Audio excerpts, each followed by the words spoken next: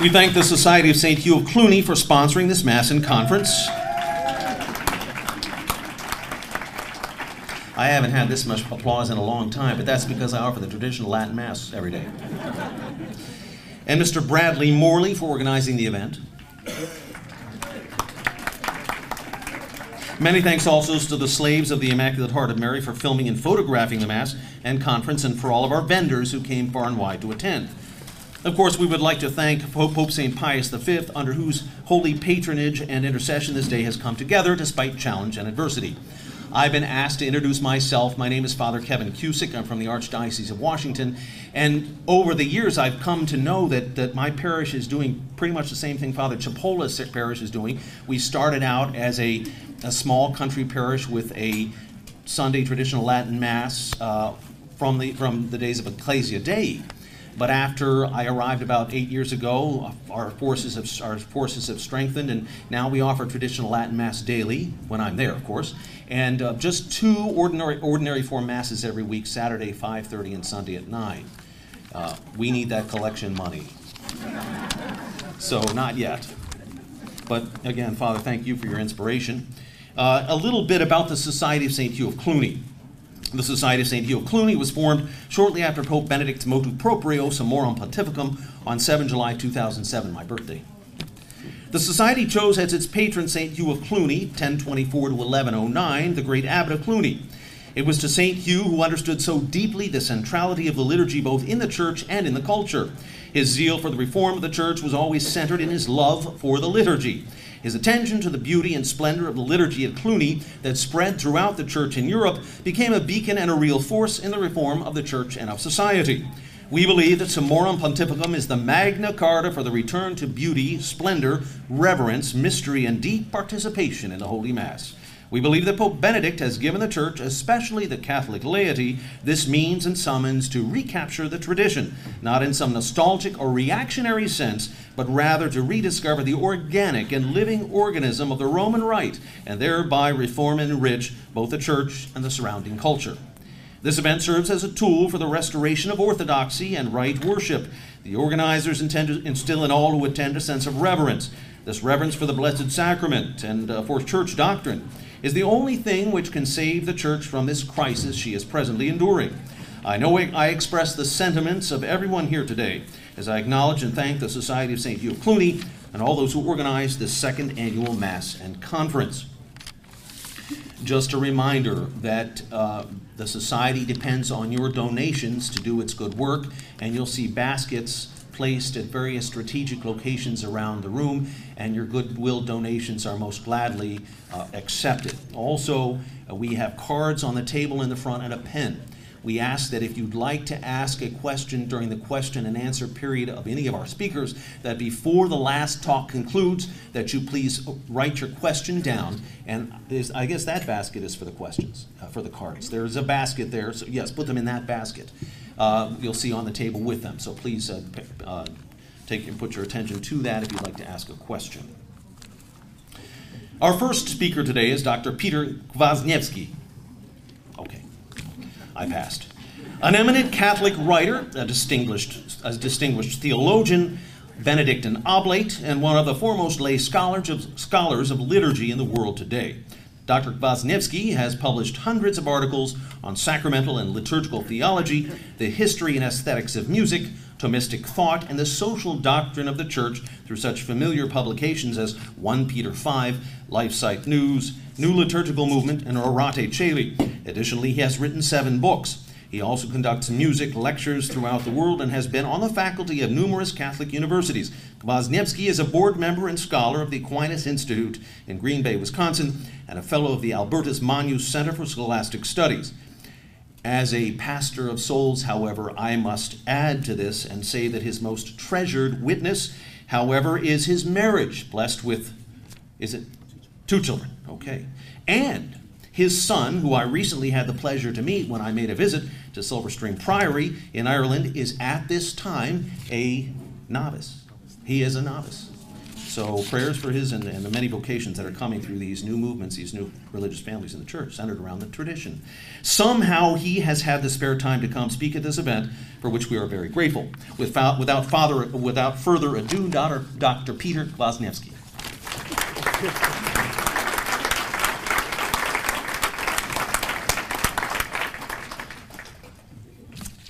Thank you very much. In just a few weeks, we will be marking the 50th anniversary of one of the most momentous and, I would say, fateful events in the history of the Catholic Church, the promulgation of the new order of Mass, or Novus Ordo Missae, by Pope Paul VI in his apostolic constitution, perhaps ironically named Missale Romanum, of April 3rd, 1969. Half a century later, it is fairly common to find conservative clergy saying something like the following: the reform of the liturgy is not what propelled the post-conciliar crisis in the Church. Rather, it was doctrinal and moral relativism that led to liturgical chaos. The liturgy is in shambles because doctrine and morals are in shambles. Put colloquially, don't blame the car, blame the drunk driver. The Novus Ordo Missae, and for that matter, all the Reformed sacramental rites, the blessings, the exorcisms, the liturgy of the hours, it's all fine in itself. And if we approach it with the right attitude and follow best practices, we can have a truly Catholic liturgical life, minus the doctrinal and moral aberrations that we all rightly deplore. We can, in other words, have our cake and eat it too. Novus in what we do, vetus in how we do it. To me, this seems like a case of severe naivete. Joseph Ratzinger famously remarked that the crisis in the Church that we are experiencing today is to a large extent due to the disintegration of the liturgy.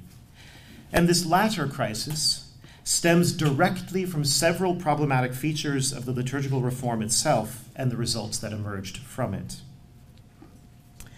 The simple fact that after well over a millennium of stability in liturgical form, there were sudden and major changes to the liturgy in every aspect, transmitted a message.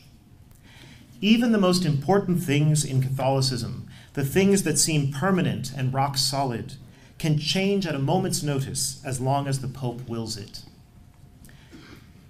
Yes, the liturgy has always developed slowly and in small ways, but never in the entire history of Eastern or Western Christianity has there been anything remotely comparable to the quantity and quality of change witnessed in the decade from about 1963 to 1973. This, in and of itself, quite independently of whether certain changes were arguably good or bad, had a catastrophically destabilizing effect on the mentality of Catholics. Some left the Church for good, scandalized, demoralized, disillusioned. Others bit their lips and put up with a lot of nonsense. Still others tore off the habit, as it were, and embraced liturgical experimentation, pluralism, and subjectivism with wild abandon. All Catholics were profoundly damaged, a damage that is cumulative and lasting, like deep wounds that affect a family for generations, or genetic defects that are passed on to offspring. Due to its rate and scale of change, the liturgical reform unleashed upheaval, confusion, and anarchy. A fracture or wound was introduced into the mystical body that has not only not healed, but has grown worse with each passing decade.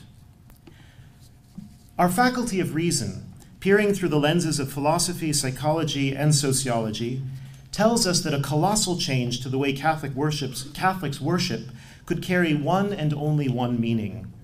Namely, that what we were doing before was flawed, incorrect, unhealthy, even displeasing to God.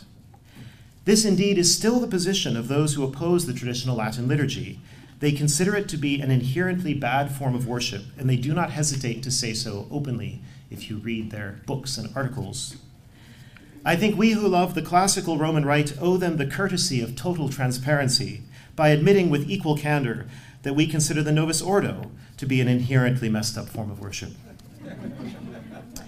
I've heard more than a few people say, we've left the silly season behind us, and now, decades later, we're coming to the right balance.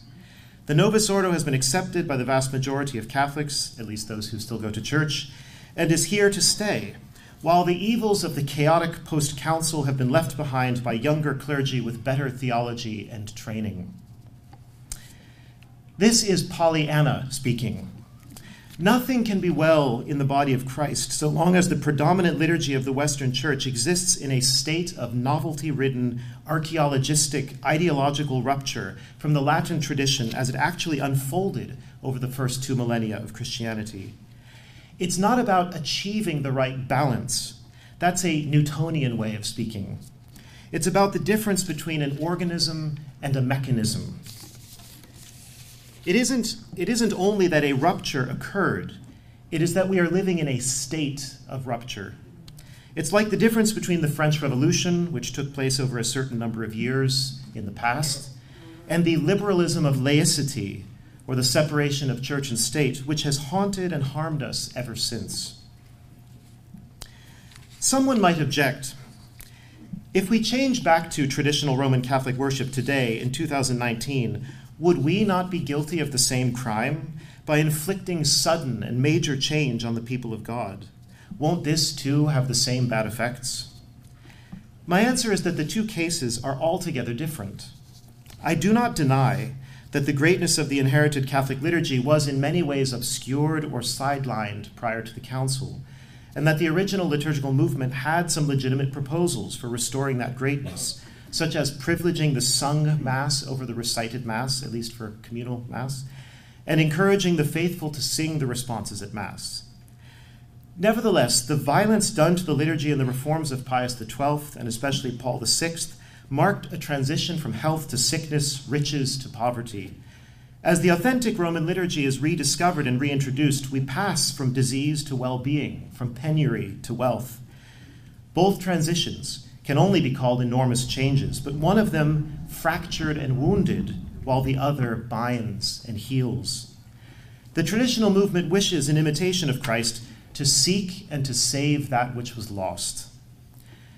As discomforting and trying as it will be for some, the recovery of Catholic tradition is salutary, inevitable, necessary for the peace of the Church, and even, I would say, for her survival.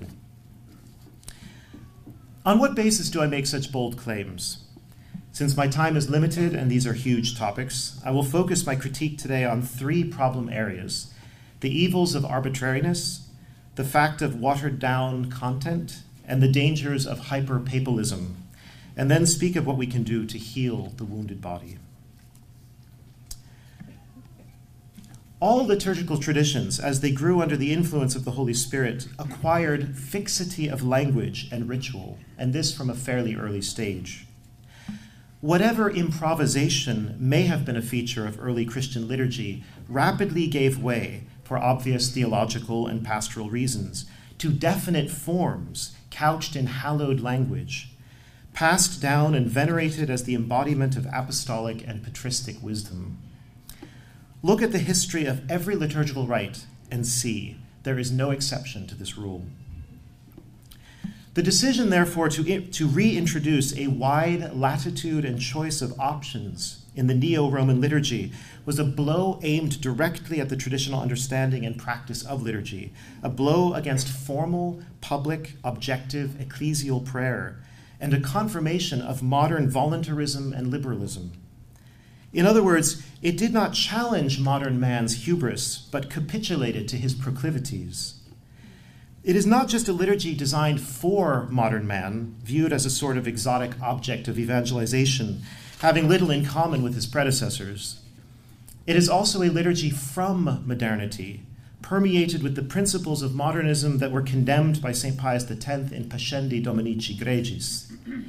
These principles include the following: that religion is a matter primarily of individual sentiment and intuition of the heart, an imminent surge or need for the divine, that each age must discover for itself the meaning of religion, which will reflect man's evolution in consciousness, that the idea of fixed and stable doctrines, rules of behavior, and ritual actions cannot be reconciled with the progress of science and philosophy, that the miraculous and the supernatural have to be purged, or at least de-emphasized, that the purpose of Scripture is to elicit new experiences in us of being touched by God, And the purpose of sacraments is to remind ourselves of an ethical worldview and to stir up an awareness of our personal value. These principles are not just different from the principles of Catholicism, they are at odds with them. How does liturgical voluntarism play itself out on the ground?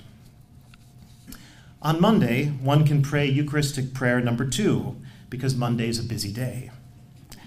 On Tuesday, let's go with Eucharistic prayer number 3, so that we can mention aloud a couple of optionally commemorated saints. On Wednesday, why not go out on a limb with the avant-garde Eucharistic prayer number 4? And if one happens to be so inclined, on Thursday we might run with the old Roman canon, which has a quaint charm of its own. In this way, the Reformed liturgy elevates to the level of a principle of public worship the arbitrary will and feelings of the celebrant. I say arbitrary in the strict sense. Whatever his good or bad reasons may be for choosing this or that option, it still comes from himself, and to that extent undermines liturgy as a work of God and of the Church, whose humble minister the priest is called to be. The paradox emerges of a lex orandi that binds its user to be unbound from a law of motion and diction, that requires him to be unrequired to act or speak in this or that way, that compels an unbecoming freedom in a realm wherein the soul and the body should be most obviously subject to their heavenly master. In the Christian East, the days on which different anaphoras are used are set in stone. There is no choice involved. The same practice prevailed in the West.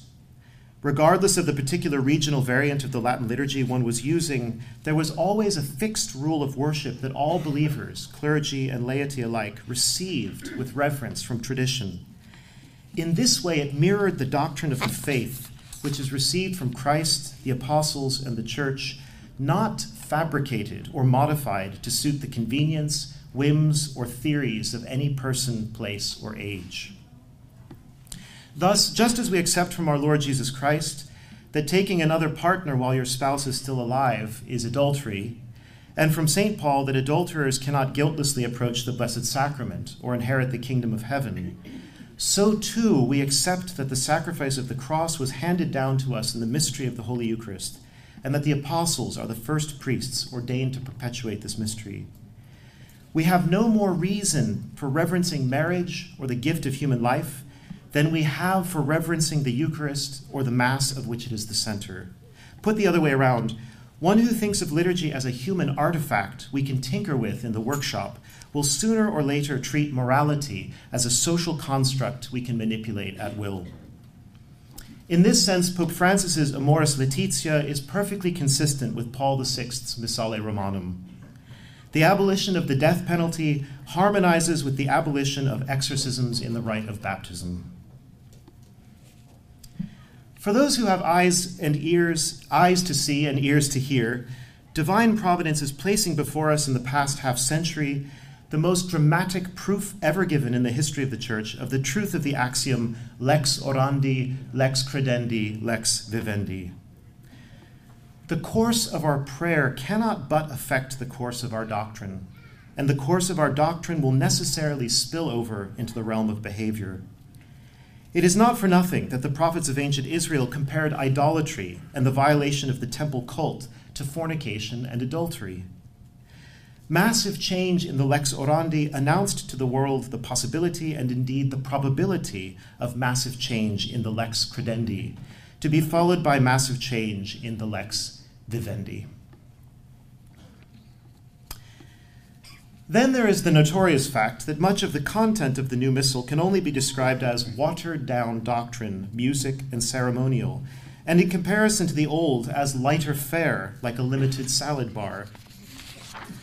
The work of Lauren Pristis has demonstrated in embarrassing detail that the collects of the Missal were systematically rewritten to downplay or even eliminate dogmatic, moral, and ascetical elements considered to be distasteful to modern man, and to inculcate new, more timely principles. Thus, mentions of fasting, bodily maceration, and contempt of the world, prominent in the season of Lent, were purged and replaced with inoffensive generalities. It is as if the reformers, perhaps tired of the growing disharmony between tradition and modernity, wanted to replace literal fasting and abstinence with metaphorical fasting from the banquet of Catholic ceremonial and abstinence from the meat of traditional prayers. Consider for a moment this astonishing statistic. Of the 1,182 orations in the traditional Roman Missal, the orations would be the collect, the secret, and the post-communion prayers, only 36% made it into the new Missal, and half of these were then altered. The result is that only 17% of the old orations remained intact from the 1962 Missal to the 1969 Missal. How this can be considered acceptable to any Catholic conscience is completely beyond me. What Professor Pristis showed concerning the collects of the Sundays in proper seasons can be and has been shown in regard to every other area of the liturgy. Our world is obsessed with low-fat this and low-calorie that. The Church, seeming to anticipate the zeitgeist, gave us a low-fat, low-calorie liturgical diet. Almost every significant change in the liturgy went in the direction of simplifying, suppressing, abbreviating, or amputating. But Almighty God thinks very differently about the kind of worship we are to give him and the kind of sustenance he wishes to provide for us. In the book of Ezekiel, he tells us, "The priests and Levites shall come near to me to minister to me, and they shall stand before me to offer me the fat and the blood." In Leviticus, succinctly, "Omnis adeps Domini erit," all fat is the Lord's. "Deo optimo maximo," to God most good, most great, nothing should be offered except that which is greatest and best. The psalmist says, "May he be mindful of all thy sacrifices, and may thy whole burnt offering be made fat. Holocaustum tuum pingue fiat." And again in the book of Daniel, "As in holocausts of rams and bullocks, as in thousands of fat lambs, so let our sacrifice be made in thy sight this day, that it may please thee." When we give to God the best of the sacrifice, he feeds us in turn with the best of himself. And he fed them with the fat of wheat and filled them with honey out of the rock. A verse that supplies the introit of the Mass of Corpus Christi, "Cebavi Deus ex adipe frumenti." The fat of the sacrifice is not only our Lord Jesus Christ, Son of God and Son of Mary, who is the very best and greatest gift from God. It is also our efforts, inspired by God and united with Christ, the fullness of our prayers and praises, fine arts and servile arts, our physical movements and spiritual elevations. The development of the traditional liturgical rites of East and West is the most special endowment of divine providence upon the Church, because he deserves, demands, and delights in the richest offering we can make to him, and he therefore provides us with the sacrifice, not only in the naked elements of bread and wine, but in the lavishly clothed, royally adorned, symbolically dense act of worship that he caused to appear in the midst of his temple by a long history of cultural concentration and refinement. This is the whole burnt offering. Our liturgical rites should indeed be like thousands of fat lambs. When we look with care and piety, we find that what tradition has given us is far better than anything we might have come up with on our own, no matter how many experts we cram onto a committee and how much papal muscle we put behind them. The divine office, let us say lauds or vespers, furnishes an irrefutable example of the more than human magnificence of a slowly matured manner of singing the high praises of God. The undulating verses of the Psalms, chanted in the 8 Gregorian tones with their subtly varying terminations, the lovely antiphons that frame them, the gentle build-up to a chapter, a hymn, a versicle, the Benedictus or Magnificat antiphon, the Gospel canticle, and concluding prayers. Nothing we could ever invent sitting around a table would be able to compare with it for compelling musicality, structural coherence, aptness of content, scriptural saturation, and integration with the Mass. And notice that I have not even begun to talk about the indescribable riches of the countless polyphonic settings of the office, the Mass, and devotional texts of every description. The sublime architecture of buildings made to house these rituals and reverberate with their music, such as this one.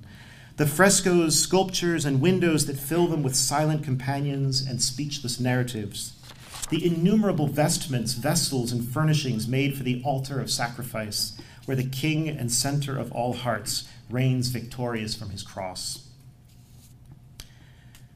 The Latin liturgy assimilated and absorbed the intellectual and artistic riches that it found in its triumphant course through the world, dominating every culture with its own prepossessing gravitas.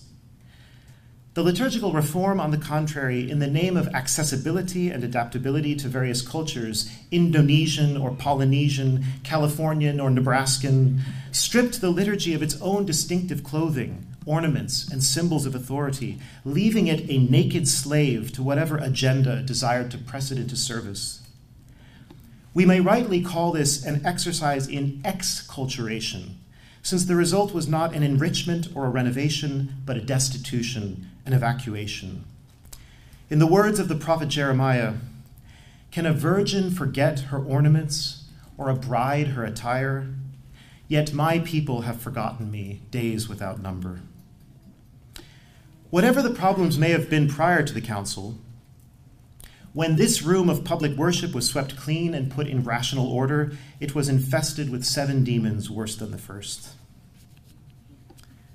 Such maneuvers represent nothing less than a frontal assault on the truth of the Christian tradition and its trustworthiness for men of every condition and era. It would have been different had the Roman Missal merely been augmented with some new Mass propers for new saints or ferial readings for Advent.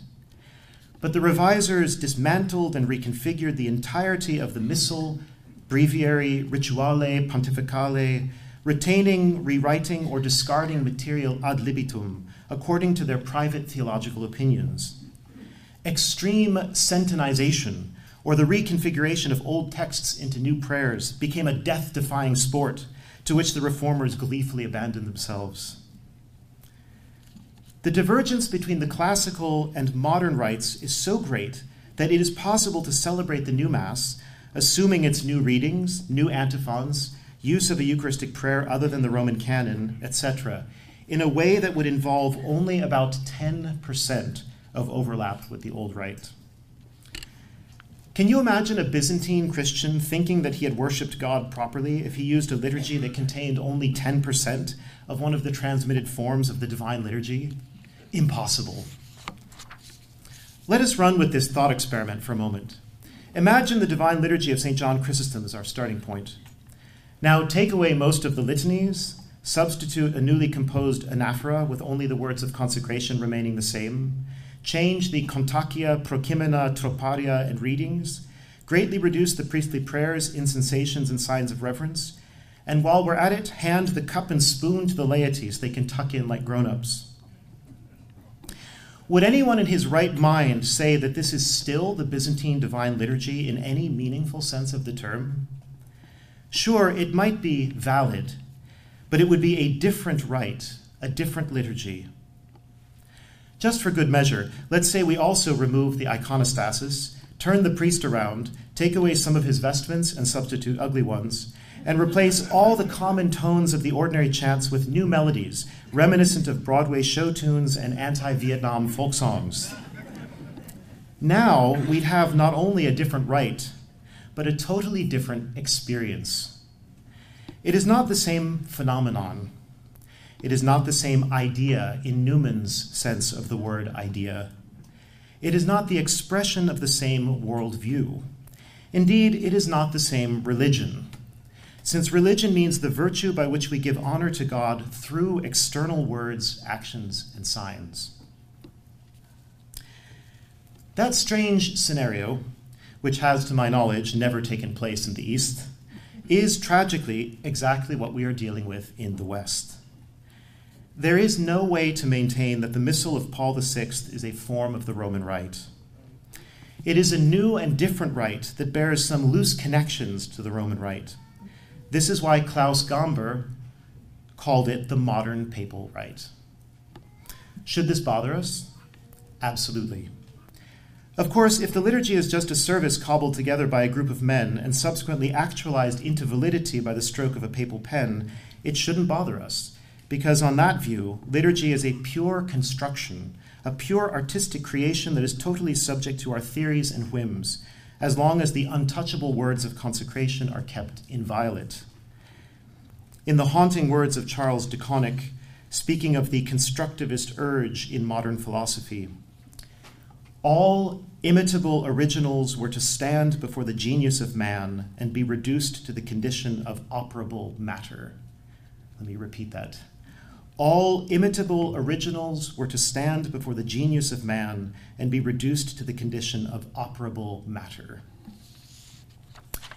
This has never been and can never be the view of Orthodox Christians. It expresses a hyper-papalist, neo-ultramontanist legal positivism that makes the Pope the creator of tradition ex nihilo, rather than the guardian of the Christian continuity of paradosis, or the handing down of what we have received, as it has really come down to us, not as it should or could or might have existed in the distant past, or as it should or could or might exist in the distant future.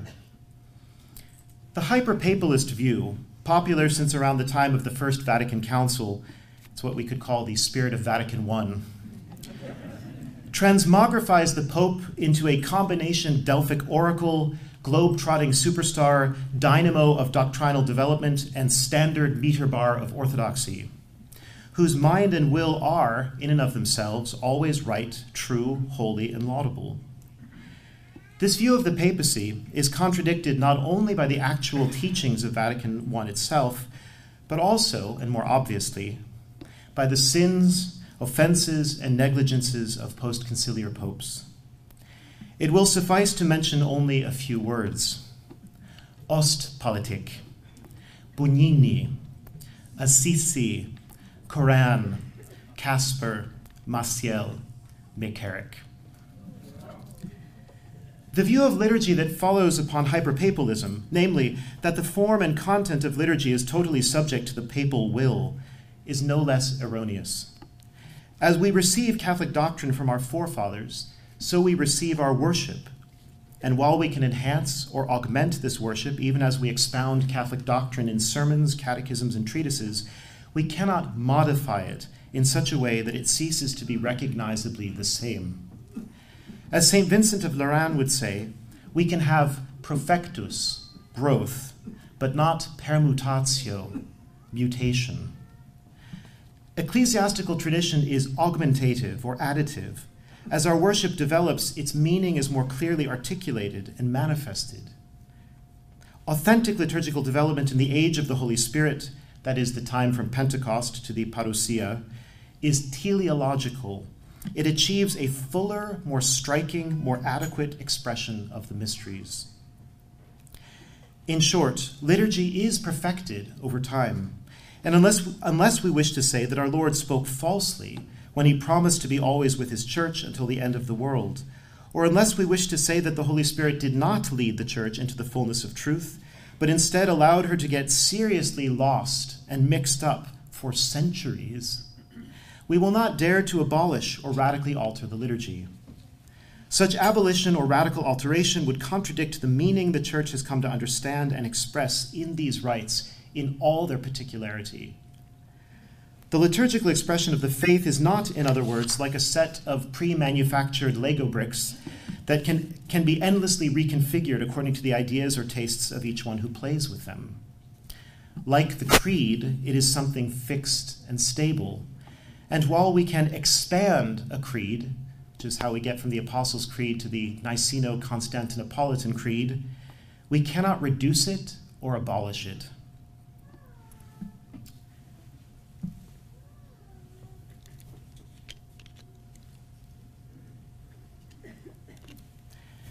"10 years after the motu proprio Ecclesia Dei, Cardinal Ratzinger made this fine observation in a speech he gave to the bishops of Chile.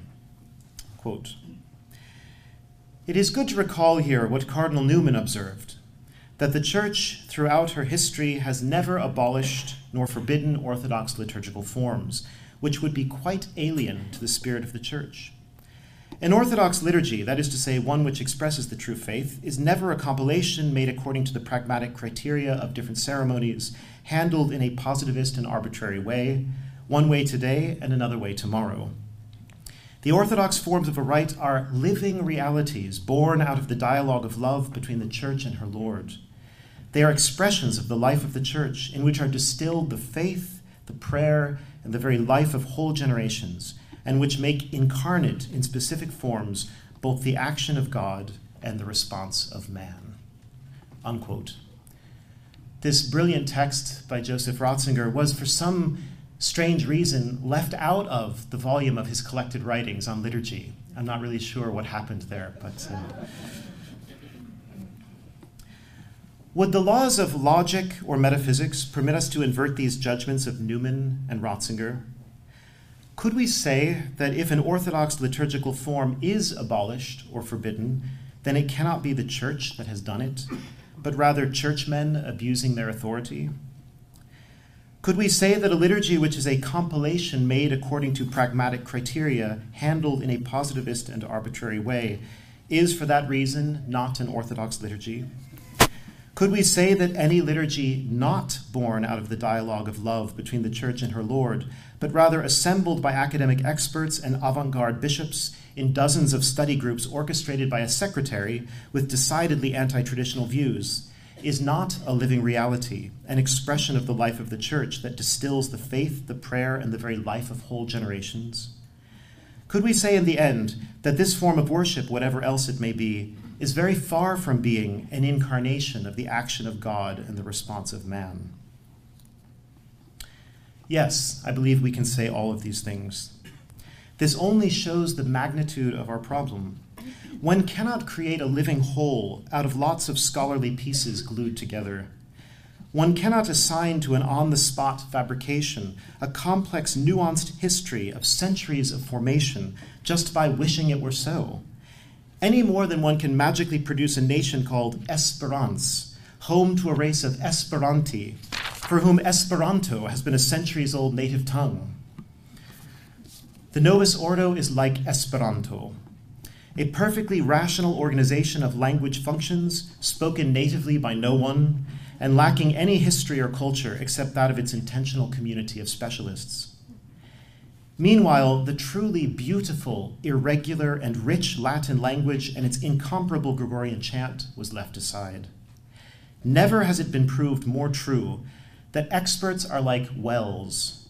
They are deep in one spot, but narrow and dark. While tradition, home of the common man, is like the ocean, irresolvably vast, incomparably deep, fearful, sublime, teeming with fertility and nourishment, beckoning endless journeys.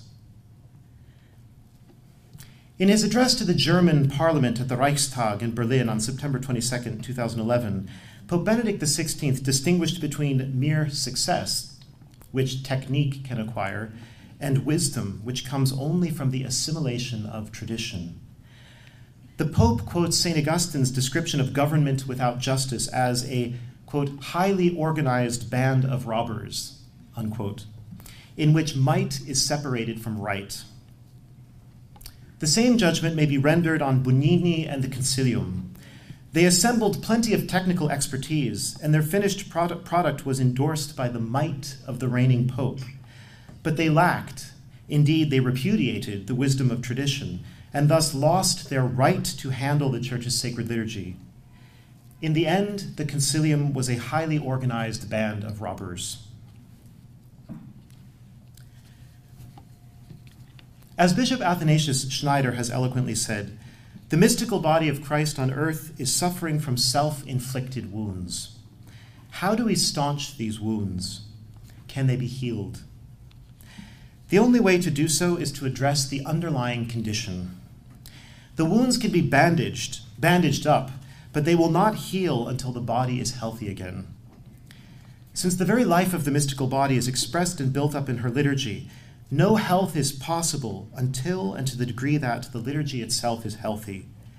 When the holy sacrifice of the Mass, the praises of the divine office, and all the other sacramental and liturgical rites are as they should be, and how should they be? The way they were before the modern passion for Tinkeritis dominated the minds of churchmen in the 20th century. Romano Guardini, in his 1918 work, The Spirit of the Liturgy, talks about the importance of receiving an objective, impersonal, stable liturgy from the Church. At the time he wrote, he could take it for granted that all his readers would understand what he was talking about. When you go to Mass or some other liturgy, you always see the clergy carrying out the rites entrusted to them and determined for them by the Church. If we look at the Novus Ordo, we can see that what Paul VI gave the Church is no longer something objective, impersonal, and stable, but a contrived blend of objective and subjective elements, a sort of push-me, pull-you of impersonal and personalized, a liturgy that cannot be stable because it is a prisoner to mandatory optionitis and invasive enculturation. One cannot and must not identify any given pope with the Church. Paul VI is not the Church. Indeed, Pius V or Pius X is not the Church. Guardini's argument, which matches the realities of Catholic theology and history, makes sense only if the Church means the body of Christ, endowed with the deposit of faith and the fullness of the Holy Spirit, preserving tradition with love and handing it down with authority. There is obviously a sphere over which popes do have sway, but it cannot extend to the full-grown limbs and organs of the liturgical body. If they do touch these organic parts, amputating or performing plastic surgery or swapping in bionic limbs, their work will be offensive before God and man and doomed to failure. Once again, it cannot be overemphasized that the method of reform adopted after the Council, with its assumptions and results, stems from the modernist praxis of theology described in Pope Pius X's encyclical Pascendi. This soft modernism permeates the Reformed liturgy and moreover inculcates an unconscious contempt for tradition among the faithful who pray according to it. Just as people who drink contaminated tap water or ingest bits of asbestos or lead paint suffer from the intake, whether they know it's happening or not, the Catholic who receives a mangled lex orandi is suffering from the lack of nutrition and the presence of foreign chemicals. This is the reason why, when God grants a Catholic the grace of awakening to the problems of the liturgical reform and the grace of suffering on account of them, which all of us are familiar with, he is asking that Catholic at the same time to turn and be reconciled with tradition by making a principled commitment to the recovery and use of the traditional liturgy. Such a commitment to the usus antiquior need not imply that he may never pray with the Reformed rites and must pray exclusively with the preconciliar ones. It does, however, imply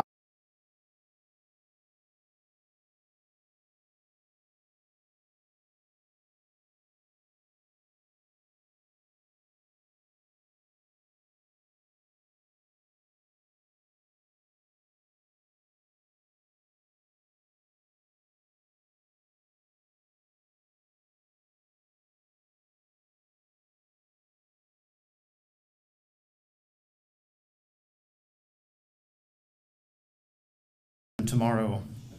This is like piling up plasters on a gangrenous wound or treating a cancer with multivitamins. No, something much more radical is required. The account of the golden calf in the book of Exodus ends with a very peculiar verse. Often paraphrased in translation, the verse literally says, "And the Lord sent a plague upon the people because they made the calf which Aaron made." This verse illuminates a truth. Even if Aaron was responsible for fashioning the golden calf, the people consented to what he did and therefore share his responsibility. The vast majority of laity who attend the Novus Ordo do not realize yet that there is any alternative. But neither do unbelievers who have never heard of Christ, and yet unbelievers really do suffer from the lack of graces they would receive if they were actual members of his mystical body. In like manner, mainstream Catholics suffer from the lack of many good and important things of which the liturgical reform has deprived them. When a layman becomes aware of these good things, he has an obligation to seek them out. over the past 50 years and more, there have always been voices crying out in the wilderness about the Reform's deviations and defects. But today, we are in a new phase of what Louis Bouillet once referred to as the decomposition of Catholicism, namely the pontificate of Pope Francis, which has had the effect of the screaming sirens of London during the German air raids, urging all citizens to run for cover and hide in a safe place. The Church is being bombed by many of its leaders, and we too must run for cover and hide in a safe place. The traditional doctrine, morality, and liturgy of the Catholic Church, which no man, not even a pope, can rightfully take from us. His vaunted differentness, which in fact is nothing other than a lack of self-knowledge, propped up by a scaffolding of slogans, becomes over time a state of alienation and isolation due to the habitual indulgence of disordered concupiscence.